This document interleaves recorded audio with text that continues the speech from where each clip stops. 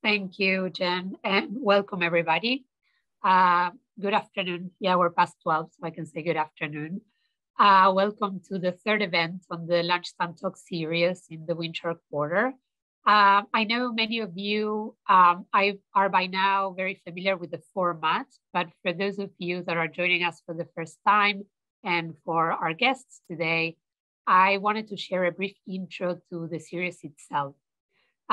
Formerly known as the Third Thursdays, the series began as a means to gather people within the AUD community.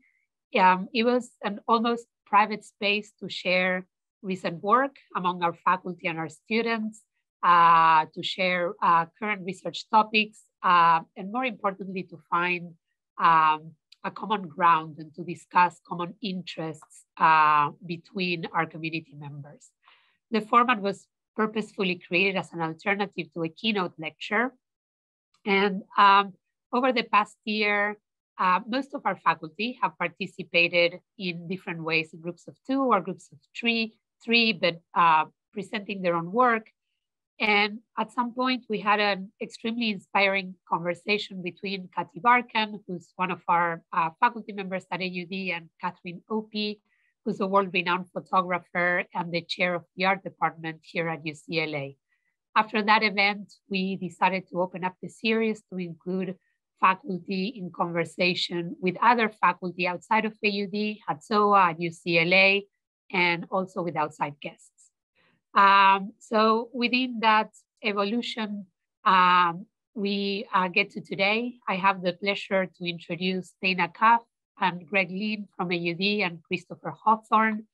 I always find it interesting to introduce people that need no introduction. I think a little bit is about understanding not only the sort of individuals, but the context of why and how they come together. Part of that effort, I think I will try to summarize, and part will come up in the conversation at the end of the talk. Dr. Dana Kaff is a professor at AUD and the founder and director of UCLA cityLAB. She engages spatial justice and cultural studies of architecture as a teacher, as a scholar, as a practitioner, as an activist. Christopher Hawthorne is Chief Design Officer for the City of Los Angeles and was the architectural critic for the Los Angeles Times from 2004 to 2018. And lastly, Greg Lynn is a professor at AUD, designing at the intersection of the digital and physical in both architecture and design culture in general. He is the founder and owner of Greg Lynn FORM and the CEO and co-founder of the Boston-based robotics company Piaggio Fast Forward. For today, I wanted to borrow an expression from one of our colleagues at AUD, and I would say that Dana, Greg, and Christopher, our 3 panelists, are in a way public intellectuals, connecting the worlds of design, architecture, and urbanism to larger platforms and audiences. This engagement not only creates space for our disciplines to actively participate in the important conversations and work shaping the future of the, but also creates a link to larger, more diverse audiences for which our disciplines operate as broader instruments of culture and everything that comes with that rubric. The title of today's event, Los Angeles Experiments in Mobility and Domesticity, I imagine will be addressed in different ways by 3 of our panelists, but this is what they collectively agreed on to put forward as the title for today's event. I look forward to hearing the story of how that came to be, either in their presentations or in the Q&A at the end of the event. So please join me in giving a Zoom welcome to Dana, Christopher, and Greg. Greg, I think I'm passing the microphone to you. I believe you're going to be the first presenter. Oh, okay. Ready? Jen, can you let me screen share? Yes, I'll add you as a co-host right now, Greg. Thanks. Yeah, sorry, I had to log in with a different email. I couldn't get in with my UCLA one. You're here now, and that's what counts, right? Exactly. Okay. The floor is yours. Perfect. Okay, so I brought a few images just to get us thinking. And I mean, Christopher and Dana, I obviously know very well. And so I'm sure we're going to have a fun conversation regardless. But one of the things that we all were kind of talking about before coming here is that there are different levels of acknowledgement of innovation and experimentation in the city of Los Angeles. And when it comes to mobility, often Los Angeles is approached as a negative example of mobility and innovation. People associate it with terrible traffic. I have to say, like, Boston's traffic is a million times worse than Los Angeles's. But there's all kinds of assumptions that go into the city. And I just thought as a kind of establishing, not a ground truth, but a level for conversation, it would be interesting to talk about some of the things involving mobility that have happened in LA. So this is an image, fairly recent, of ATSAC, which is the Automated Traffic Surveillance and Control Center of the LA Department of Transportation. It was developed for the 1984 Olympics. I believe it took about 6 years to do. It is the most sophisticated traffic control system on Earth, I believe, much more sophisticated than Uber or Lyft or anything like that. The city of LA can create spaces for public assembly, for protest, for events. They can shut traffic down and reroute traffic very rapidly. It's an amazingly robust and impressive technological control system that takes into account a vast network of traffic lights, infrastructure, bus deployment, all kinds of transportation into a digital era. And if you're a traffic, not a traffic planner, but a traffic operator, it is like the benchmark that you look to for your city. But so this was developed, 40 years ago, 38 years ago, something like that. So it's been around for a while. This is just one of those screen images, and you can see that all the way back in 1984, the street and traffic networks were thought of regarding events. So that's Exposition Park. That's one of the main Olympic venues from 1984, where the USC Stadium is. And they're looking at intersections for pedestrians, traffic, and also rail. Since then, other things have been deployed first in Los Angeles. So Los Angeles was the first place that Uber piloted. So I don't exactly know why. I mean, I know something about sidewalks. I don't know why ride sharing was first deployed in Los Angeles, but it is the epicenter for the ride sharing phenomenon. And when it came up 12 or 15 years ago, a lot of people were very excited about this new kind of taxi system, Uber, that was only in Los Angeles. Similarly, Bird scooters, Bird decided to deploy in Santa Monica as the first site. They did it without any permission. One of the interesting things is these are all private companies using public infrastructure to deploy new systems of transportation, and in a completely initially unregulated way. We might want to talk about what some of those regulations are that make these things work better. The other thing I would just point out, which will be a recurring theme in every slide I show, is this person riding in front on the Bird scooter is texting on their phone while they're riding. And this, I think, is a theme that you're going to see coming up more and more, that actually driving is seen as biting into our potential screen time. Same thing with bike sharing networks. The number of electric bike shares in LA per capita is extremely high. It's also where a lot of companies try to compete to find out who can monopolize that bike sharing here in Los Angeles. More recently, you're starting to see sidewalk delivery robots. This is a Postmates robot doing deliveries of convenience and grocery staples for Pink Dot. Also in Santa Monica, for the last year, they've had pretty much a very friendly approach for piloting sidewalk delivery robots. Finally, along comes COVID.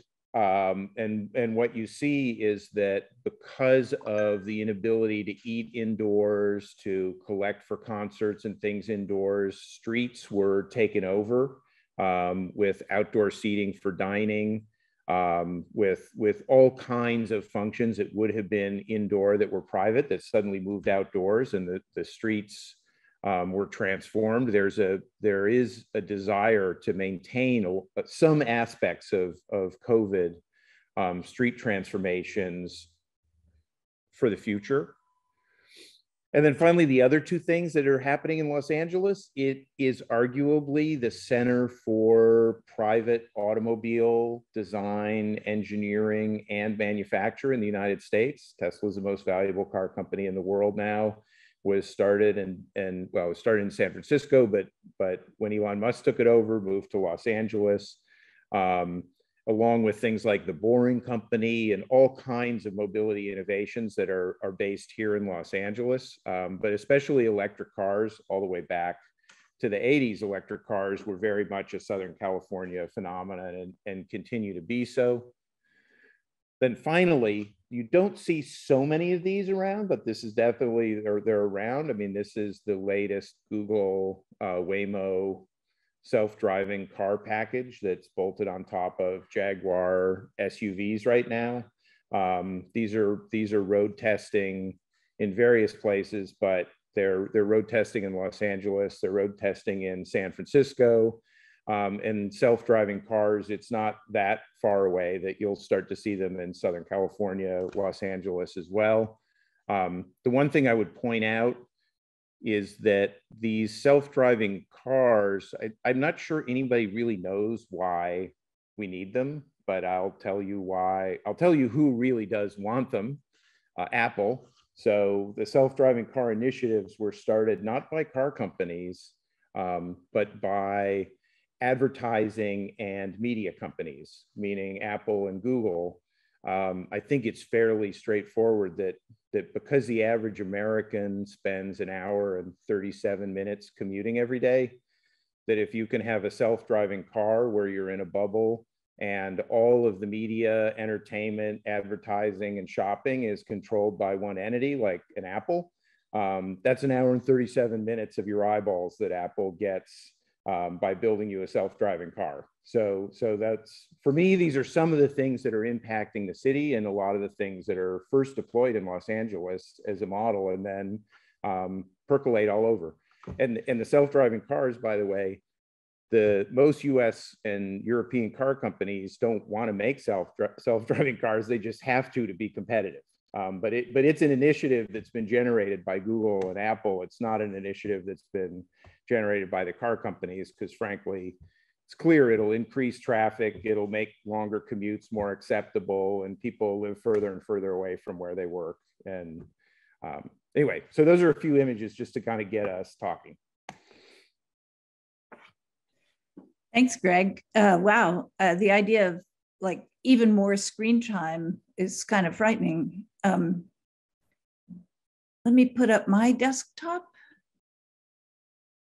Do you see that? Maybe you see it totally.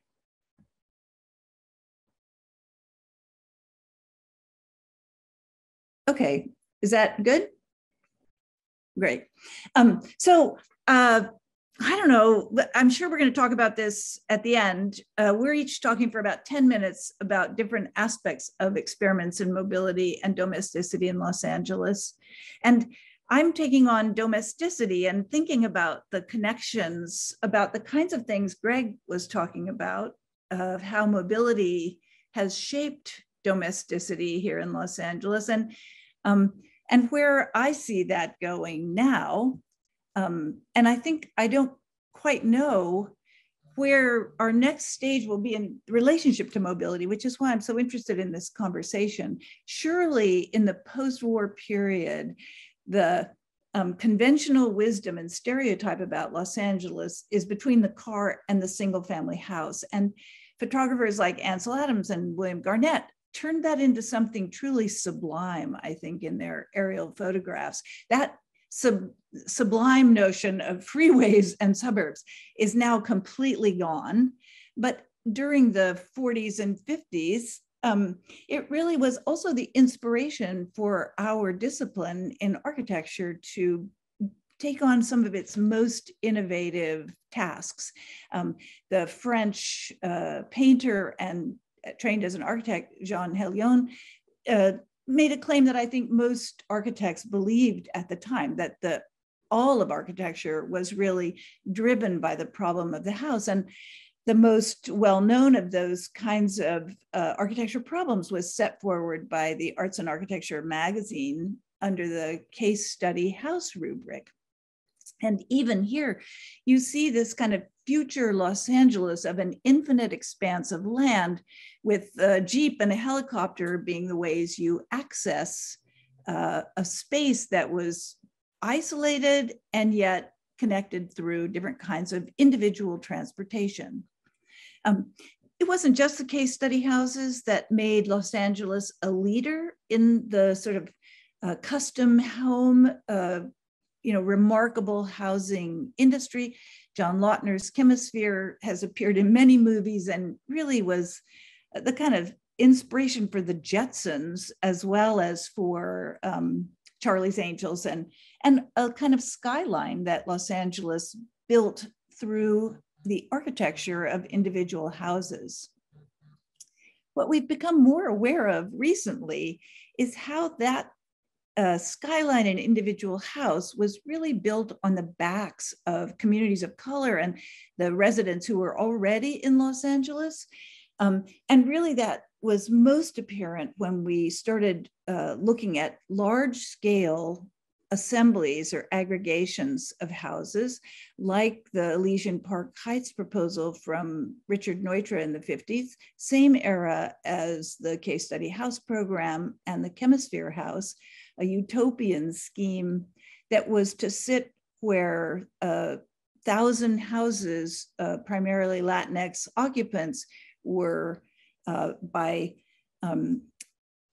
demolition and forced removal, cleared the site, as you can see documented in Judy Baca's Great Wall of Los Angeles, eventually making way for Dodger Stadium, not for the housing that Neutra had originally proposed.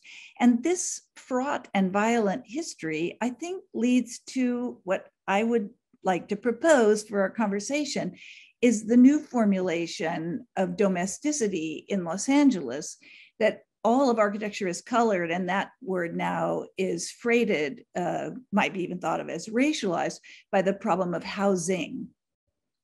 So I might even go so far, if it was provocative, to say that the single family house is dead as an architectural project.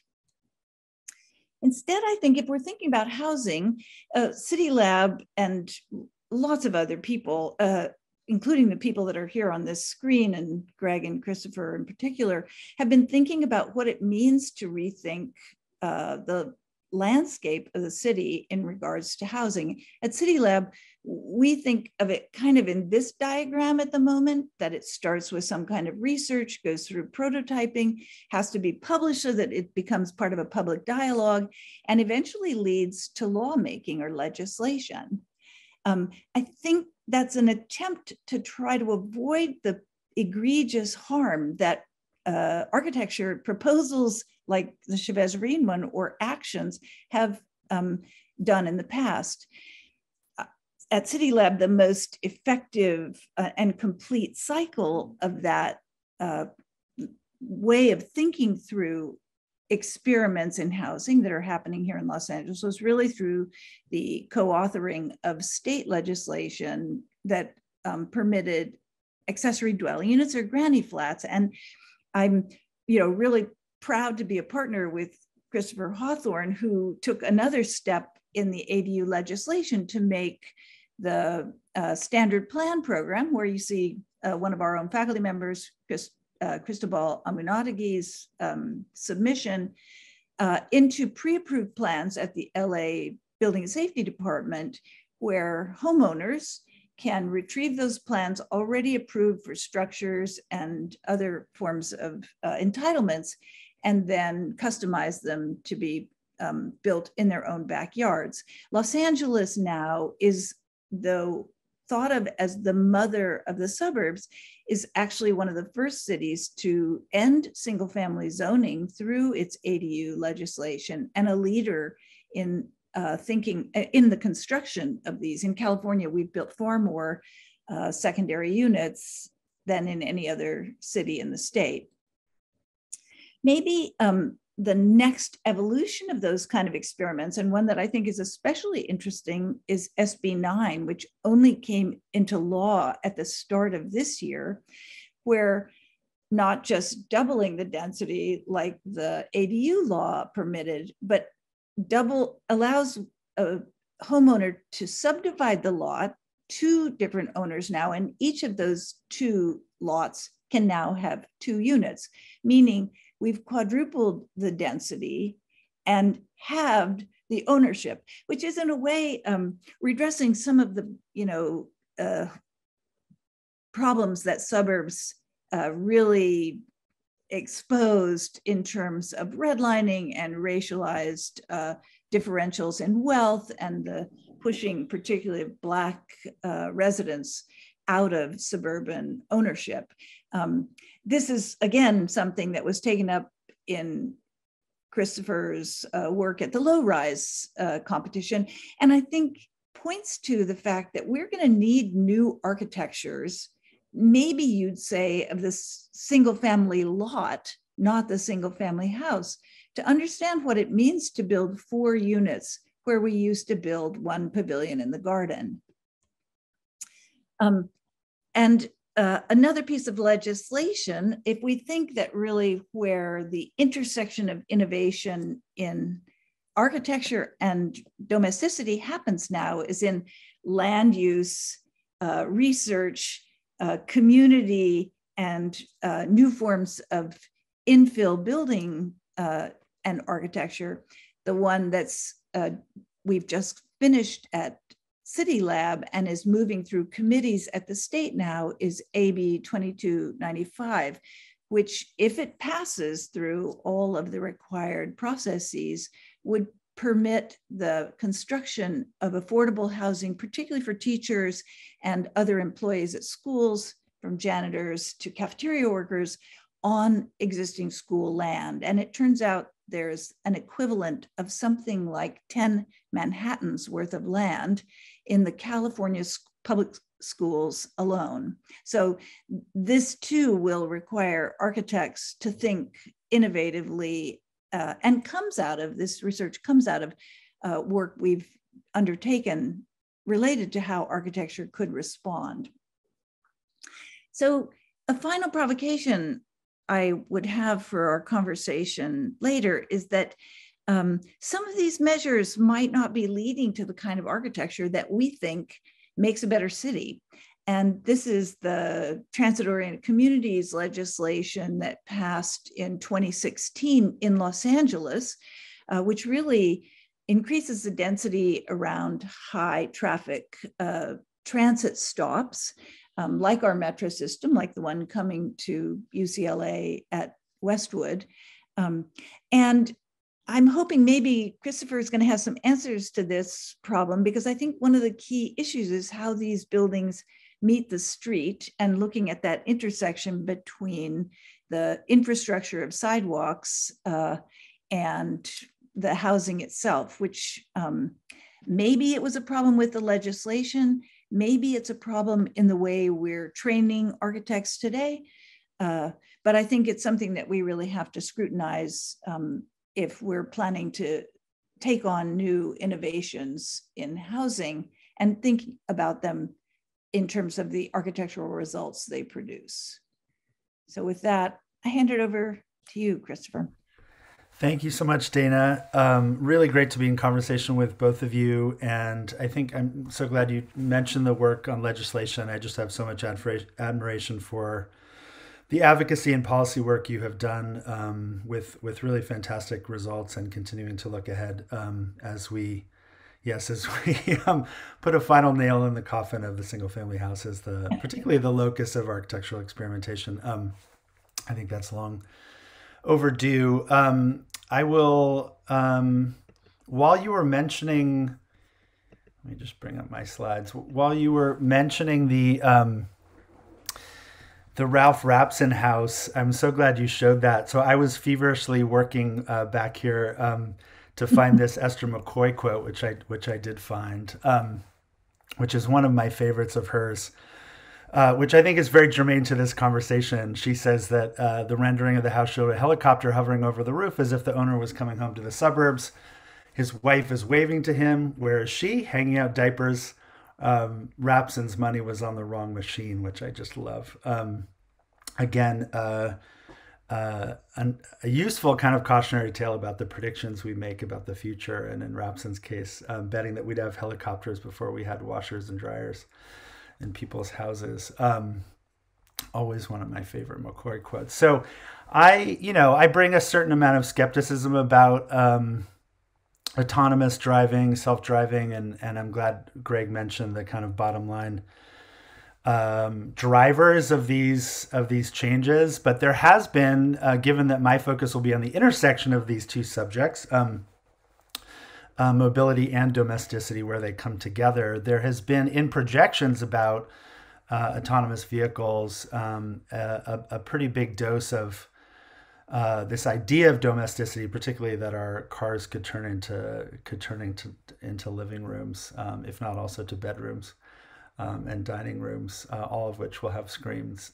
I'm quite sure. But the reality on the ground in Los Angeles, of course, is quite a bit grimmer than that. And one thing I think is important to mention right off the bat is just where we see the intersection of mobility and domesticity most directly in Los Angeles, of course, is in what experts on homelessness call vehicular homelessness, which is, of course, people living out of their cars. And as a result, we have both at the city and county level been promoting the idea of safe parking lots, of which there are now more than a couple of dozen. And Councilmember Bonin, of course, in particular, has been a leading advocate for those sites in Los Angeles. And this is typically what they look like, very straightforward, with a couple of attendants and spaces to park vehicles safely overnight. Of course, as we think about the intersection of mobility and domesticity in the suburban, let's say, imagination, it's the garage where that is not only happening most directly and most literally, but also in many subdivisions in Southern California, as is true across the country. You have the garage really front and center in terms of an architectural expression, or the place where the idea of residential architecture meets the public realm.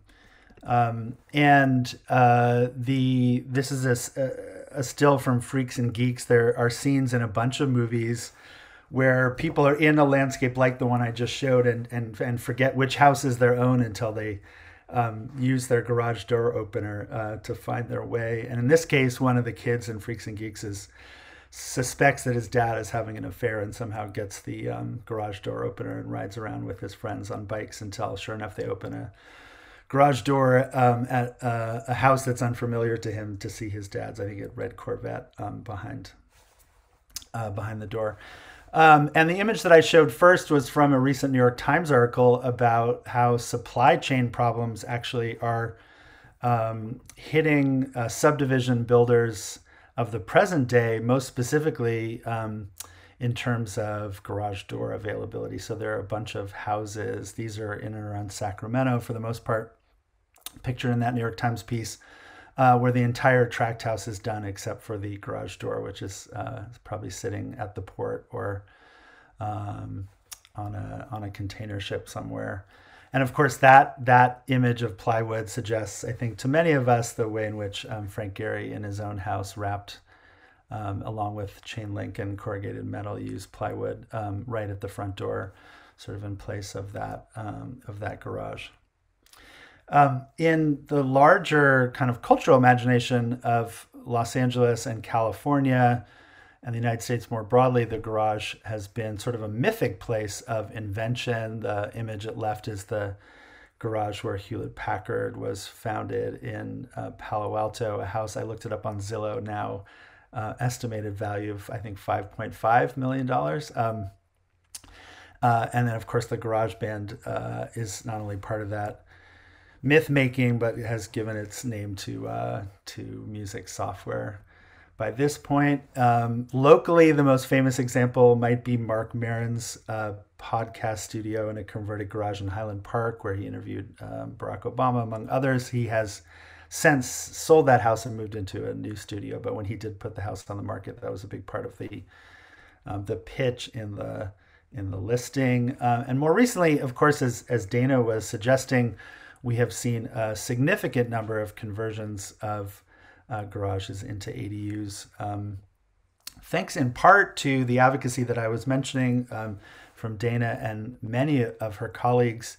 The specific relaxation of parking requirements through garage conversion in particular has been a really important part of the uptake.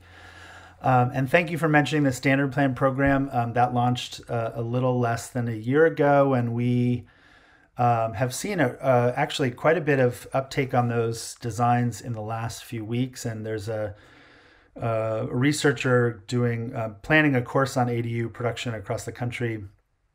And we shared some numbers with him this morning. And he said, according to his research, our standard plan program is the most heavily subscribed in the country, which was very good to hear. There are about a dozen such programs in cities around the country, mostly up and down the West Coast.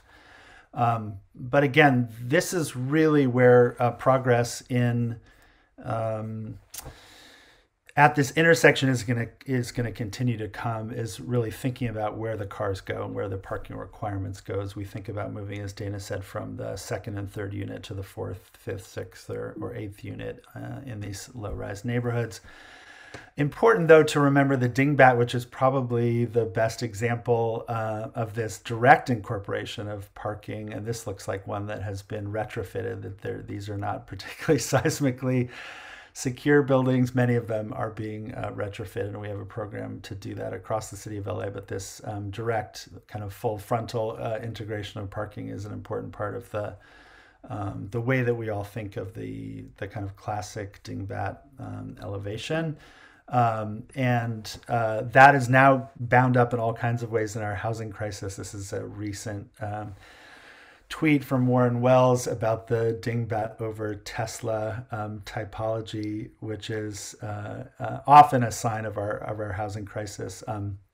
It is much easier to afford what we think of as a luxury car than anything close to luxury housing.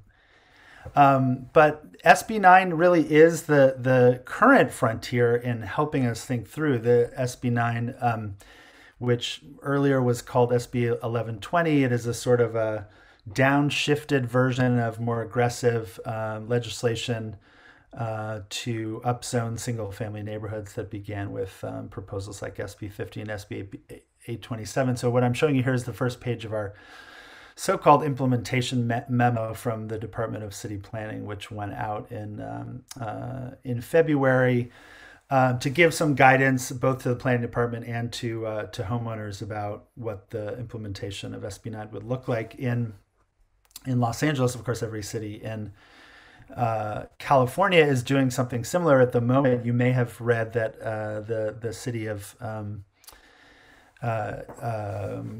what city was it in Silicon Valley, which claimed an exception, Woodside, claimed an exception to SB9, a blanket exception, because they tried to declare the entire city a mountain lion protected habitat. They, after a significant backlash, did retreat from that, and they are now preparing their own SB9 implementation memo. But again, these are the key, for a conversation like this, really the key parts of the policy about relaxed parking. No additional parking is allowed to be imposed if the site is within walking distance of a high quality transit corridor or a major transit stop. And then also wanted to point out point 2 here, or if it's within a block of a car share vehicle drop off. So I'll be very interested to see both how this works in terms of enforcement and whether we see as a result of this detail in SB9 some new locations or expansion of locations for car share vehicle drop off and pickup as people look to develop more SB9 parcels. And then just wanted to mention 2 quick things in closing. Dana was nice enough to mention the low-rise competition, which really was anticipating in one of its categories in particular that something like SB9 might become law by this year. We had a category that allowed the subdivision of lots in the way that SB9 does. And then in the other categories, this is the winner in the so-called corners competition, which category, I should say, which called for a community space or a retail space at the corner. Just thinking back to that image of the classic suburban street with that row of garage doors, and thinking about how I think why this kind of proposal appealed to the jury so much and to the communities that we've had discussions with about the low-rise winners is just that it's a much different interface or interaction between the sidewalk and the kind of residential sphere, and even a zone of sort of in-between space that can be both public or private, or be part of a threshold between public and private space in terms of, in this case, a community center at the corner. And if you look at the elevation, there are sites for parking, but they don't dominate visually or in terms of square footage. We gave the competitors a fair amount of leeway to help us rethink parking. But what we heard in the community engagement that we did, which was quite extensive before we launched the competition, was that many Angelenos, if not a clear majority of folks we talked to, were willing to consider giving up some of the convenience of having 1 or 2 parking spaces for every unit, if it meant that there would be some benefits to them in terms of, first and foremost, of course, housing affordability, but also community cohesion, the ability to age in place, the ability to have densities that are sufficient to support walkable retail, for example, within a neighborhood. And I think COVID has really clarified a lot of this for us. We've had a chance to be at home for 2 years, or been forced, as the case may be, to be at home. And we've had a lot of opportunity to kind of analyze our own neighborhoods and our own domestic situation and what we're able to walk to and what is not within walking distance. And I think that is another element of building the really emerging constituency we see for these kinds of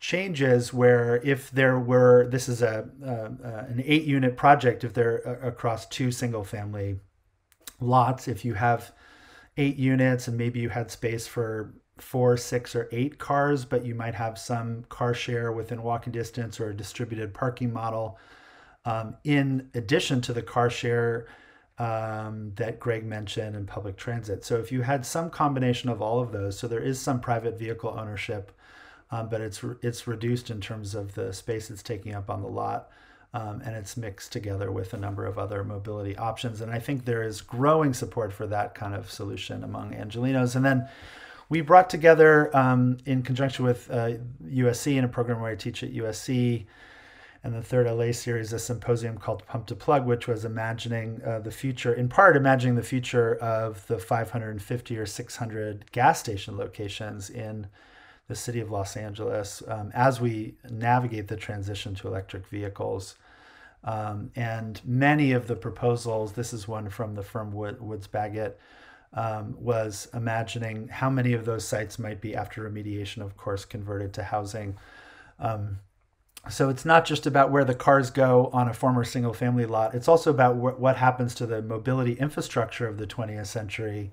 And so we've been trying to move the conversation forward about what an aggregate or a comprehensive strategy might look like for imagining the future of gas station sites, whether that's conversion to parks and open space, which are much needed in many communities, or in the case of this proposal, housing. So I will leave it there. Look forward to the conversation. Thanks so much.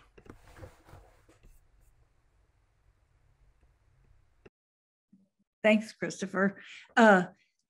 Greg, So I was thinking, while Chris was talking, like in his images of the autonomous vehicles, it's like a house, like the Airstream trailer in a way was meant for multiple people. I wonder, after thinking through the private vehicle, it's absolutely going to require some kind of collective activity with the car, not just in sharing vehicles, but somehow rethinking Tesla so that it's not just me and my Tesla or you and yours, but that we can somehow collectivize that as well. Otherwise, we're still stuck with this house and the car together, aren't we? I mean, everything you said to me up till the point of the Tesla was like, oh yeah, okay, I'm going to wipe out the single family home and Greg's getting rid of the car. This is great. Like, okay, we're done. Well, it's, look, I'm not an expert. I would say it's very much a last gasp. And frankly, when you showed that Rapson image of, let's say, a certain kind of wilderness, which is adjacent to the metropolis. I mean, that's definitely the fantasy, and for some people, the reality of Los Angeles.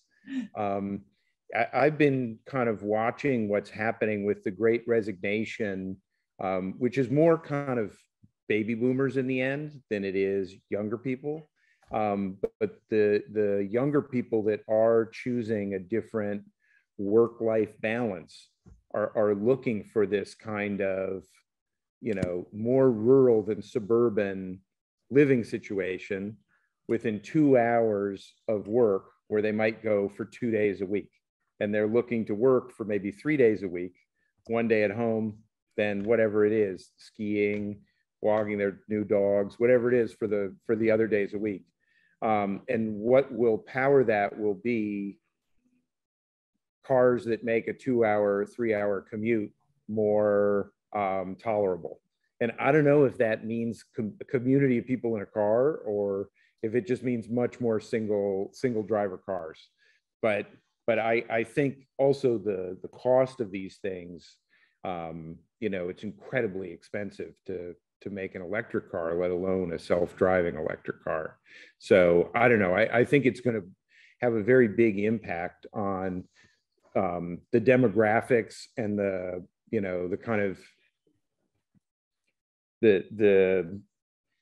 what's going to happen to the suburbs and the exurbs and the mountains, around Los Angeles. And it'll be the place where it gets experimented on. It's set up for it. I mean, if you say, where's the fantasy for living in the woods or the mountains and commuting to your tech job 2 to 3 hours away, it's Los Angeles. So, I mean, I think we just need to be ready for it and get ahead of it somehow. I was kind of heartened, Christopher, to hear you say that in those community listening sessions, people were willing to think about giving up their cars. I mean, I think when we began the ADU research, we were accused of trying to Manhattanize Los Angeles by thinking of a rental unit in the garage. And I've heard people say similarly about their cars, like, we'll never give up our cars. But I'll bet you in our audience right here, there are a lot of people who don't have one and who are, I see people raising their hands. Thanks, Tucker. Like most of the people that work at cityLAB don't have cars anymore. My kids don't have cars. It's inspiring and almost unspoken, given how dedicated the city has been to preserving the last bastion of the private car. Right. There is still some political work to do. So as with SB9, I mean, we see anytime there's a poll about upzoning single family neighborhoods, we find clear and consistent majorities who are interested in policy changes like SB9. And at the same time, when the city council has weighed in, they have expressed almost consistently unanimous opposition to any such reform. Mm-hmm. And I mention that because something similar is going on with parking reform. So I think particularly younger Angelenos, it's not exclusively a generational shift, but that's part of what's happening. Understand that particularly as we think about not just our housing affordability goals, but particularly our climate goals, we're simply not going to reach them until we begin to locate housing more intelligently and really think with a sense of urgency about how to do that. And they are much more willing than I think the political class, let's say, traditionally in the last few decades in Los Angeles has been willing to do, to talk about trade-offs and say, there's certain things I would like to see my neighborhood have that I don't have right now. And I'm willing to think about trade-offs and things that I'm willing to give up a little bit of convenience in terms of always having a private vehicle waiting for me within steps of my front door.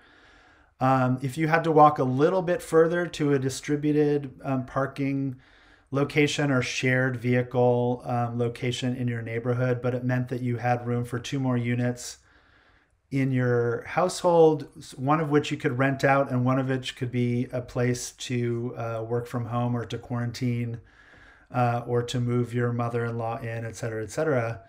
I think there is a growing willingness to talk about those trade-offs and willingness to make those trade-offs, particularly among younger Angelenos. And the pandemic, again, really clarified a lot of this. We have one of the highest proportions of multi-generational households in Los Angeles of any American city, but our single-family zoning in particular is quite rigid. So we talked in the outreach for low-rise much less about density and much more about flexibility. And there is a really poor fit between the desire, sometimes multi-generational households are living together out of economic necessity, but also out of desire to be able to have older relatives age in place and be part of an extended family household or compound, for example. And so there's increasingly, I think, a desire to see a zoning and land use approach that matches that way that people either live now quasi-successfully or would like to live, and they would like to see the city offer some more options that reflect all those realities. I really thought, go ahead, Greg. No, I was also going to say that there are a lot of micro mobility accessible trips in Los Angeles. I don't know the data, but I do know nationally in the US, 3.5 trips a day for errands is the norm. So 5.5 trips total that somebody will make. 2 of those are for commuting to work and the other 3.5 are for errands. And micromobility takes up about 1/4 of those. And walking is micromobility. So walking, bicycle, scooter, slow 2-wheeled devices. Los Angeles, I think the reason micromobility gets piloted here, I know one reason is we're one of the only cities in America where you can ride a bicycle on a sidewalk. And so that means you can go 15 miles an hour on a sidewalk in LA legally. And you can't do that many places. So that's clearly one reason it was tried. Bird scooters were pushed off the sidewalk soon after they were piloted, but that's one reason they looked at Los Angeles. I think the other reason is a lot of neighborhoods are highly walkable. And those, by the way, those errands that are not micromobility serviced in the US, on average, they're under 2 miles, each one of them. So 2 miles is a little bit of a stretch to walk, especially if you have to carry stuff. But it does mean that neighborhoods in LA are one of the reasons people pilot in Santa Monica, LA. There's a lot of places where people live and do a lot of their errands and school and all that stuff close. Well, it makes me think of that aerial photograph you showed with all the cafes and sort of traffic slowing bump outs. Why is it that we can't get bike lanes? I mean, I realize Culver City struggled through all the resistance to get that extra bike lane, but why can't we lessen the traffic lanes by one step? I think we have one of the most innovative transportation leaders in Seleta Reynolds in the country. And that would be, in the way you're both talking about it, a first step towards transforming transit to micro mobilities, and making those more comfortable and accessible, which would then, maybe push the car for those longer trips, the Los Angeles rural edge or whatever, then those trips could be shared. But yep. maybe until we get the streets figured out, that's not really possible, because it's pretty unpleasant riding a bike on our streets, kind of harrowing in many cases. Absolutely. There is a huge amount of work on that front that we need to do. And the short answer to your question is that there continues to be a lot of political blowback, even recall efforts that have come directly out of, I'm thinking of a couple instances on the West Side in particular. And again, this sort of conventional wisdom, as with density, zoning, land use, is an expectation that we have trained Angelenos. This is something I thought and wrote a lot about at the Times, and certainly think and work on a lot in my new job. We have trained Angelenos over more than 5 decades to expect that the city will continually be redesigned to make car travel more efficient. And I was interested to hear what Greg said about traffic in Boston. There is not that expectation in other cities. That in fact, traffic is often seen as a sign globally of economic vitality. You don't expect that you'll be able to drive from Long Island to New Jersey through Manhattan and have streets that have been redesigned to make that commute more efficient, right? For you as a solo driver. There's still very much that expectation in Los Angeles, among the LA media. The way that we think of traffic as being news, for example, 4 or 5 minutes, I think of every hour, even on public radio, is dedicated to traffic updates. I mean, putting aside the fact that everybody can get those on their phone, that mindset, I think, is reflected in the idea that goes back to the SIG alert model, that it is news, according to this conventional wisdom, if traffic is congested. And the typical natural state of things is a lack of congestion, where, of course, in every other big city in the world, the precise opposite is true. So we are at the moment beginning to think about what this outdoor dining, I'm glad Greg showed that image, what we call the alfresco program is being made permanent. And we're thinking about some kind of design standards or guidelines that could go along with that. It took advantage of emergency emergency declaration from the mayor that allowed us to move with relatively minimal red tape, and we're hoping to continue to make the program relatively easy.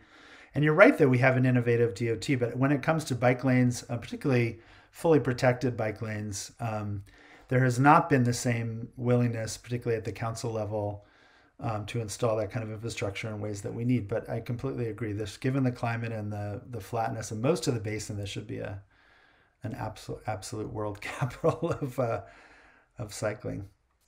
Well, I think what both of you have talked about, changing the mindset here, the conventional wisdom is so archaic in a way, and so impossible to dislodge, that even as walkable neighborhoods are the most desirable by all measures, there's still some contingent of people who think that if you take away one garage from a house, that you've done something that should send you directly to hell. So I don't know how those two things get together. In the case of the ADU law, we moved past local participation because the loudest voices were the most conservative property owners, primarily white property owners, who were restricting what was already going on informally across the city. And I think, in some ways that, a change in the way we think about local participation is another aspect of this, where really, literally people are voting with their feet when they want to live where you can walk. I see we have a few questions. Maybe we'll open this up a bit. Somebody asked at the very beginning, are there books on this kind of thing, or articles about new forms of mobility, new forms of the intersection between mobility and domesticity, new forms of domesticity that would guide some of the thinking about this that you would recommend? I'm a big fan of the census. I think. I mean, one of the things that I think is so impressive about Christopher and Dana, your presentations, is legislation as well as land use. I mean, I don't know where I heard it, but I heard the best traffic plan is a good land use plan. And I think that actually those kinds of documents that are all publicly accessible are incredibly interesting, just because it does cut through a lot of the assumptions. And I think one of the things we've all seen is that there are a lot of assumptions about the city that just are not actually accurate anymore, maybe. I think the book that Jeanette Sadik-Khan wrote called Street Fight, which is about her experience trying to push for a lot of these changes in New York City when she was running the Department of Transportation there, is worth reading. And it does address a lot of the questions, the points you raised, Dana, about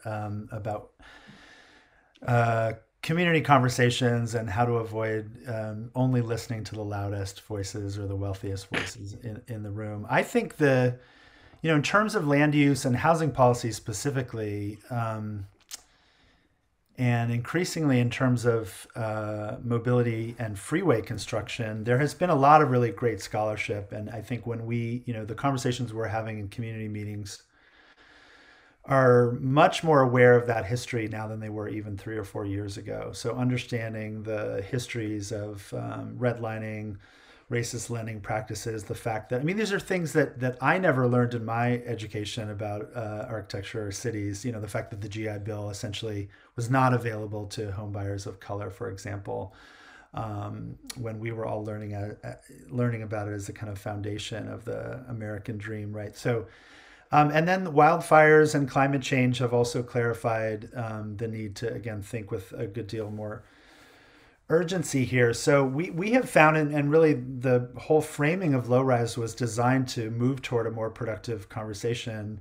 But that's been really helped by a lot of really good scholarship that's been produced lately. I would also say the work that Anne Hidalgo, the mayor of Paris, has been doing is quite very much an inspiration, particularly in terms of bicycle mobility. But there's just a lot more awareness of a need for a new set of paradigms, I think, and even in some of the more traditional community engagement, settings. Now, how quickly that begins to translate to different policy at, let's say, the city council level on the land use questions is another matter. I'm struck by the fact that the three of us are all forms of architect that don't fit into a traditional model. And I wonder if the students that are on the webinar are wondering, like, where would they fit into this kind of forward thinking? I think maybe that idea that, architecture could be actually about things like the sidewalk and the street design and the land use policy is, in a way, what each of you, as well as me, are trying to shift in terms of the conventional thinking also about architecture. And if we don't do that, we're stuck with the infrastructures that came to us from the 1950s, for the most part, at least in Los Angeles. Actually, some from the turn of the century, since we know our downtown grid is much older than that. But we have another question that's an interesting one. I think it goes to you, Greg. If individuals are avoiding driving personal vehicles and instead devoting that time to screen times, do you think as designers we can come up with a system that makes mobility act as a catalyst to bring communities together and create portable neighborhoods? That's an architectural question. I didn't show any of what we're doing at Piaggio Fast Forward with technology, but we're making robots with a 20-mile range to just encourage people to do more local shopping, more local errands, to do more walking. And it's because we care about the environment, and a small electric robot and walking is even better than riding an electric bike or hailing a ride share. But mostly it's just because your quality of life is so much better, whether you're an aging person or a young, healthy person to be in contact with familiar strangers, to have contact with local shop owners. It's also just a very desirable thing for people to live in a place where they have, 5 different kinds of ethnic restaurants and a farmer's market and a local hardware store, and they know the names of some people. And it's just that kind of familiar contact breeds mental health and happiness. And so it's, I'm really not as pessimistic about things, because I do think if you look at Los Angeles, when somebody comes to visit and they say, I spent my whole time driving around to see this thing and that thing, it's like, well, you miss the fact that there's, 50 neighborhoods here that you needed to see. And you need to just park up in the neighborhood and go for a walk. And you're going to find out like a very diverse, amazing culture here. And so I do think that where people choose to live, they are doing that already. I think it's really about where people work and where they live. And that's a little bit up for grabs right now after COVID. A lot of people are reluctant to go back to that commute. Yeah, somebody makes that comment. Christopher, were you going to add something to that? I think that's a really important point, because there are a lot of encouraging trends in terms of people realizing the relationship between land use and walkability, and understanding that if they want retail, particularly small scale, non-chain retail within walking distance, they're going to have higher residential densities in their neighborhood to support that, to say nothing of densities that will support transit use at the levels that we would like to see. So that's very encouraging. And I think there has been a real shift in the general mindset in the last couple of years on that front.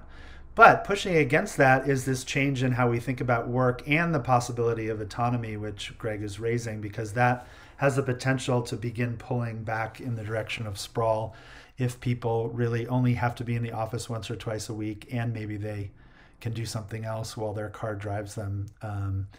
So that the changes in work patterns and what all that means, that there is a version of a change of work that really does fit very productively into these more positive changes, where people are working, a good chunk of the time from home. And if they're not in the mountains, and maybe they have a shorter commute that they can do by public transit again on the 2 or 3 days they have to go into the office, that begins to push us in a much more positive direction.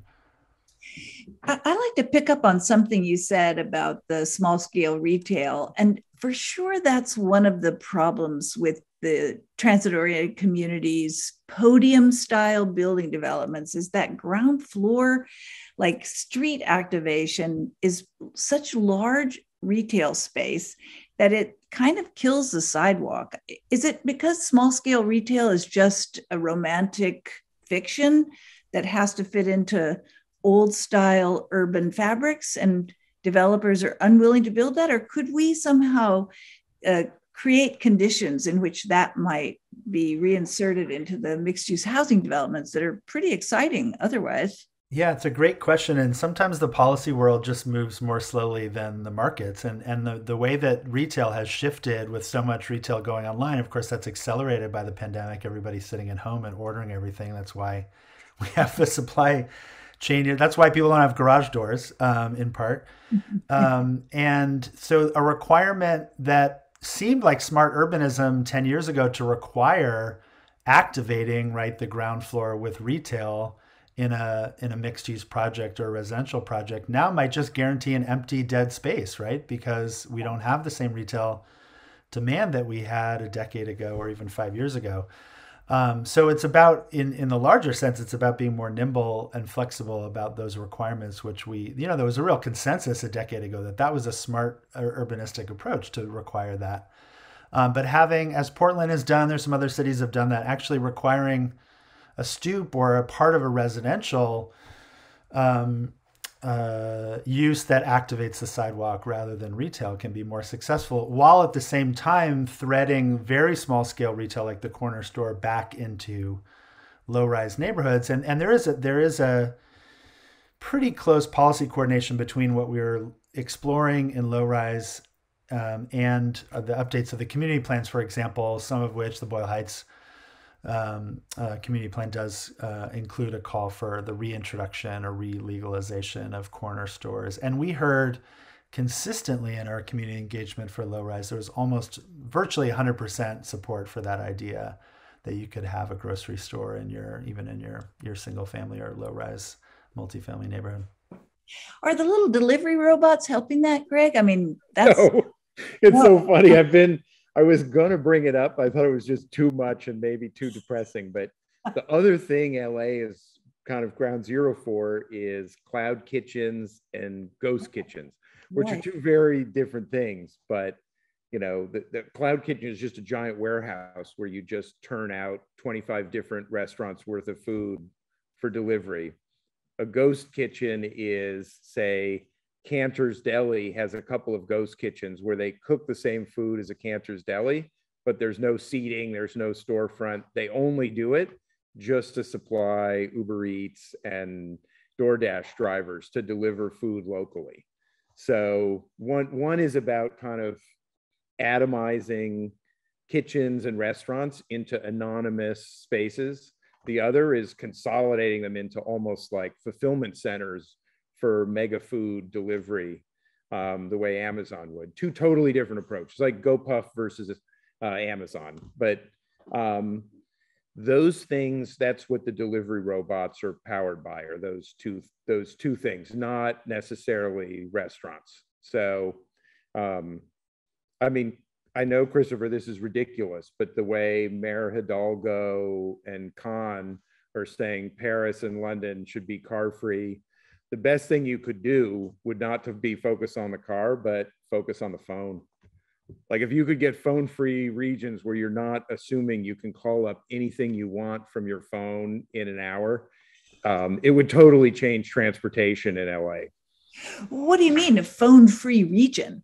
Like, well, you have a whole traffic dispatch service with Uber on your phone. You have, you know, ability to order food, convenience products, Amazon products. Everyone just, the big change is actually not the automobile. It's these little televisions with the ability to summon whatever you want.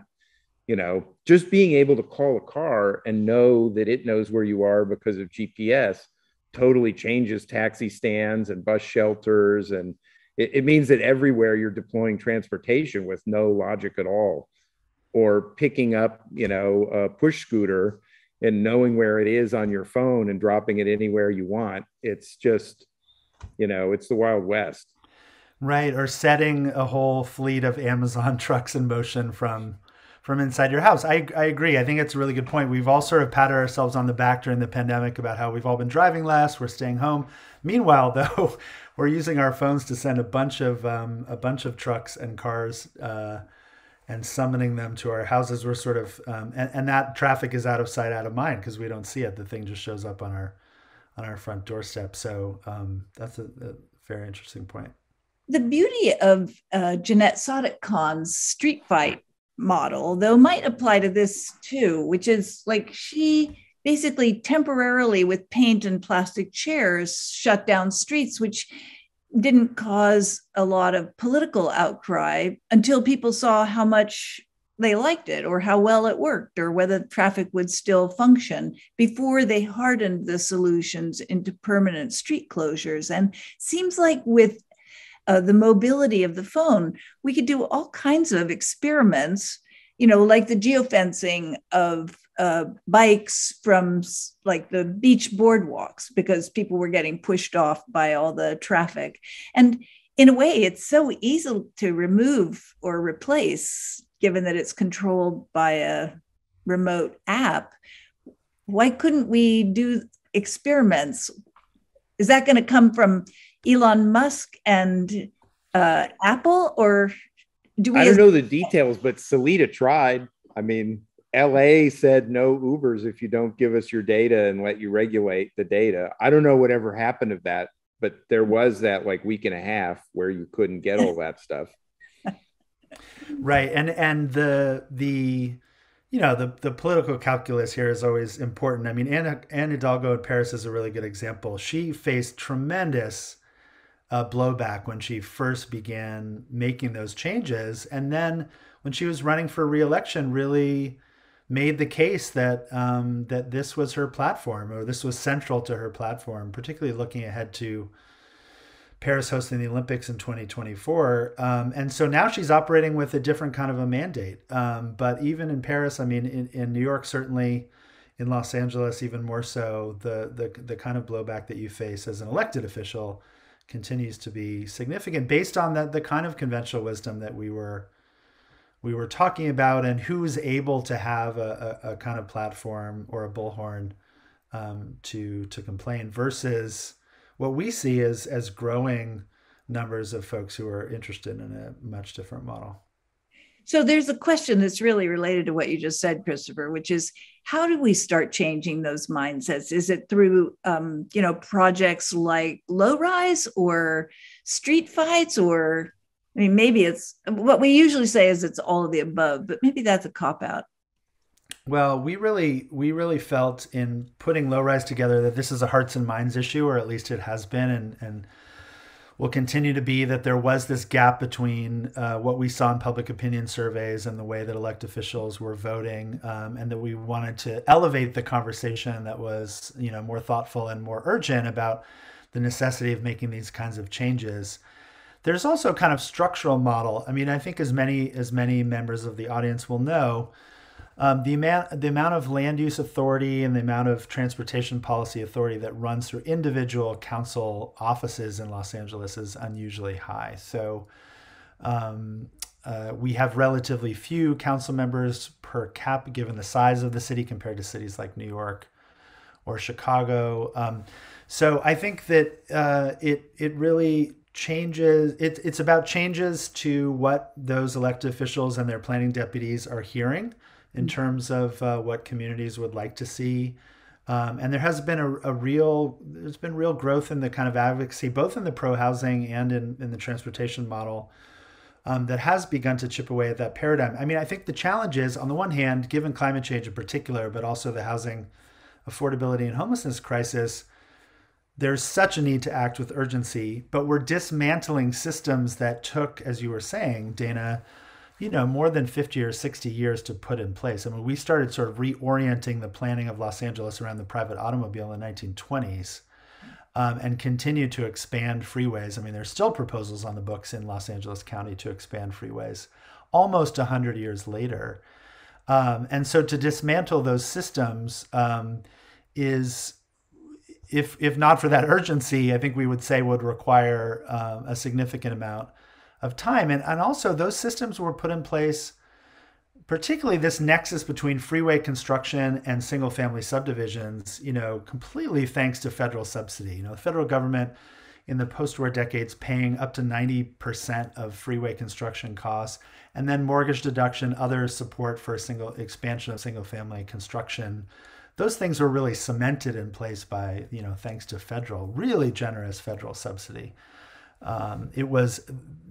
There were no American cities refusing to expand their highway networks, given how much money was being handed to them by the federal government in the 50s and 60s. So this is the real challenge, is the stubbornness of, the difficulty of dismantling these systems and mindsets that have been in place for so long, versus the urgency on a climate and affordability basis that are really compelling us to act more quickly. Well, that convergence seems like a critical juncture in a way. I was thinking, as you were talking about the reparations movements that have begun across the country, and right in Santa Monica, where the 10 freeway displaced about 600 Black families when it was built, from the Belmar neighborhood and others. It would be something that you and I, Christopher, talked about a long time ago, a cool competition and beginning study to displace the freeways to rebuild the housing.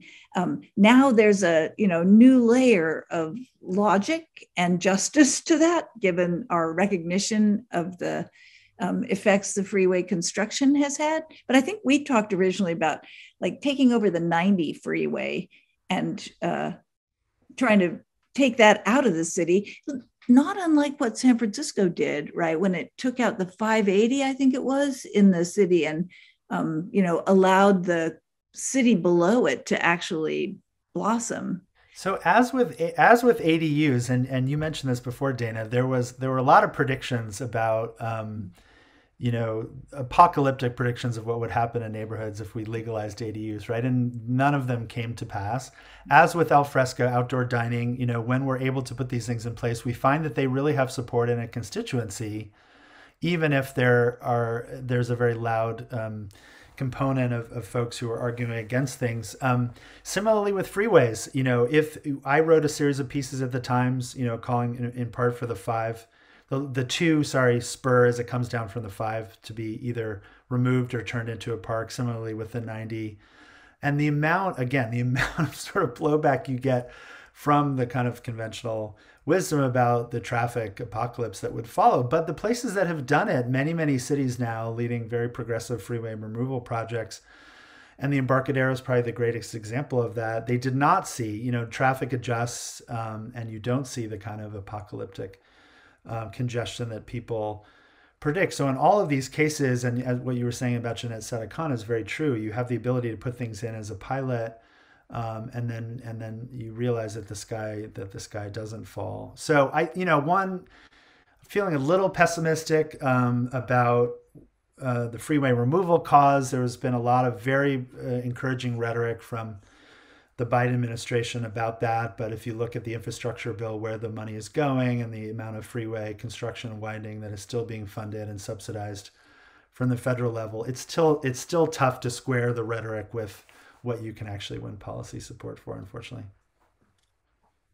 Maybe we ought to redeploy ATSAC. Is that what it was called, Greg? To it still works. Traffic around street closures that could, show people that, in fact, it doesn't make congestion worse, but, we could make temporary parks and ATSAC repurposed. I mean, Salita and her team will describe ATSAC as being why you can have so many farmers markets and special events and all of that's because they're able to very quickly, just book when you're going to close the street. So, but no, I think the real issue would be integrating that with Uber and Lyft and Bird and Lime and all of that stuff would be, I would guess, what's the future.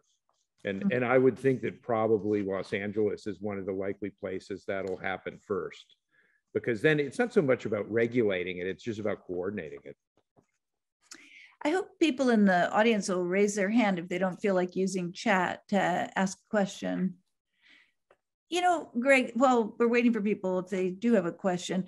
I think we all kind of hoped that the sort of guerrilla innovation of things like Uber, or maybe Bird more specifically, could be a harbinger of other kinds of corporate opportunism that might yield other kinds of advances. But is it just that the street infrastructure and housing is just such a huge investment that we can't depend on the kinds of innovations aren't structural enough?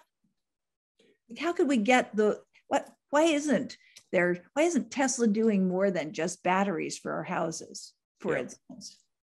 Well, I think a lot of these things are experiments and they move through pretty quickly and you're never really sure what they're going to do. I mean, Bird definitely, brought non-automotive mobility to a lot of neighborhoods. That goes without saying. When you look at it, what it primarily replaced was walking trips. I mean, if you look at some of the data from studies, it's shocking. I mean, there's some 500-foot trips that people will take with a push scooter. So, but it's fun. It's a balance. It's definitely a balance. It's not all good or bad. Well, as sites for experimentation go, I mean, because Greg and I are on the UCLA campus, but you're over at USC or at Occidental sometimes, Christopher. I think those are the spaces we ought to be testing a lot of these ideas. You know, it's already one of the most pedestrianized spaces in the city. And, you know, people take transit to get here and then walk the rest of the way. It's all mixed use. You know, whether or not we have the ability, and they're kind of like city states, you know, the kinds of zoning laws that they have to adhere to are much less stringent than other parts of the cities. Yep. And also, I think COVID's a big reset because you really have to ask yourself, like on the cloud kitchen topic, like, am I happier ordering from the restaurant that I like and having it on my couch while I watch Netflix or, you know, or whatever, catch up on work? Or am I happier going out to the restaurant with a couple of people who I like to have a meal with and deciding, well, am I going to get off the couch to go do that? But it is a hard reset. Everybody's, like Christopher said, has discovered their local neighborhoods in a totally new way, and has been reliant on local stores and things in some cases. So, but the question is, what's that going to turn into? And I don't know. I mean, that's not something you could legislate, but it's definitely something that I think, you know, certain developers and you know, certain people are trying to tap into rediscovering that part of local living. I think, Dana, in terms of your question about campuses, I think it was Jeff Maynaw, the writer, who said that one of the reasons we are nostalgic for our college years is that we had this way of living, you know, that we all aspire to in our cities and have such trouble achieving, which is walkability everywhere, you know, not having to worry about driving. And you mean it wasn't the intellectual life and vitality? No. Yes, that too, of course. But it's true. I mean, there is that little miniature world, and I do think the arrival of the subway to Westwood and that connectivity will become a kind of gravitational pull that pulls Westwood and the UCLA campus back, you know, into the kind of more urban grid. And so this is very hard-won progress on our transit network. But you know, if you imagine not just the regional connector, better connectivity to the airport, a subway along Wilshire, and then ultimately in the Sepulveda Pass, you know, we'll see which alignment we pick. But bringing institutions like LACMA, like UCLA, really directly into this transit grid, that will then begin to have ripple effects about what the space between Wilshire and, you know, and UCLA looks like in Westwood, of course. And, you know, I think UCLA has a big piece of land right at the subway and doesn't have, I mean, we'll see politically if they could actually execute this, but they don't have to follow city height limits. They could build a tower as tall as they would like at that site. So I do think as these slow but important milestones in transit infrastructure come online, particularly the subway, Wilshire subway, we'll begin to see some ripple effects. Certainly the Expo line has already kind of changed the geography of the city in all kinds of ways. Well, about 5 years ago, I was talking to someone in UCLA's central administration, and they showed me a plan that showed where the Boring Company was going to pop up on the UCLA campus to bring us Elon Musk's vacuum system. I've forgotten now. What was it called? Hyperloop. So, you know, there are lots of transit connections that are strangely in the back pockets around here. I think a lot of people are hoping that kind of transformation that you're talking about will happen, and thinking that maybe the smartest idea is to leave options open for possible futures that would be pretty exciting for all of us. I see Jen here. We're just about out of time. Do you have anything else you want to add, Greg or Christopher? That I want to get the Between Two Ferns, Greg. That was your system for these conversations. I mean, it's so nice to have you to speak to and to have all the students and colleagues that are in the audience here. Thanks to Mariana for getting these things going. Yeah, with that, I know we're close to the 1:30 mark. Do you all want to close it up? Chris, I cut you off. Maybe you had one last remark. No. Thank you, Dana. Thanks, Greg. Thanks, Jen. It's really great to be in conversation. I think even, when I think back to when I got to LA and started at the LA Times, the way that this conversation has changed, thanks in large part to work that Dana, you and folks like you were doing, and Greg, thinking about this intersection as really the kind of crucial juncture and moving forward, particularly climate work is, there's been a lot of progress on that front in terms of how we frame these questions. And as you said, this old mindset is tremendously difficult to dislodge.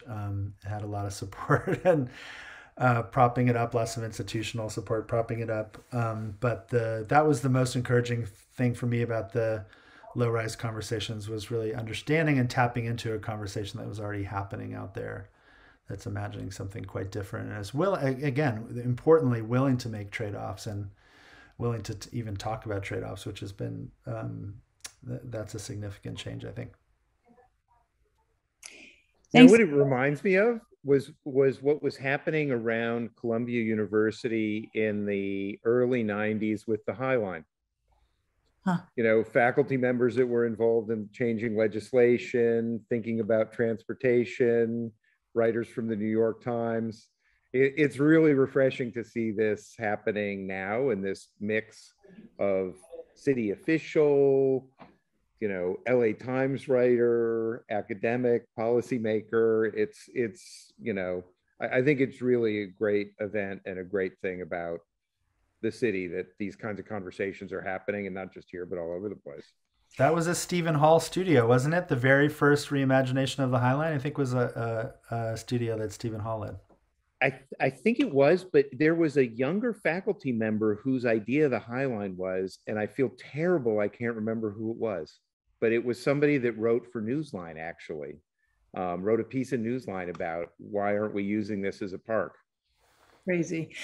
Maybe we'll all be forgotten, but we can only hope.